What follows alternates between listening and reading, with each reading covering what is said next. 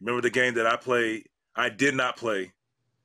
I was hurt, and you threw it off the backboard. You was doing TV. You was doing TV. I was doing TV, and you looked at me while I was talking, and I was just like, bro. He just looked at me like, yeah, that's for you. I was like, okay. And then the rest was history. You were throwing the ball off the backboard, dunking all the time. That was. But check this out. No, I told one of my teammates in timeout that I was about to do that. I think it was Chris Whitney.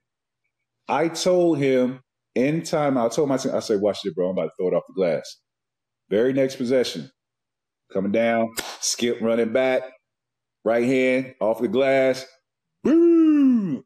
Looked at you over there. And it was crazy. Everybody used to say, you dunked on me, which I felt like they tried me because it was Jerome Williams.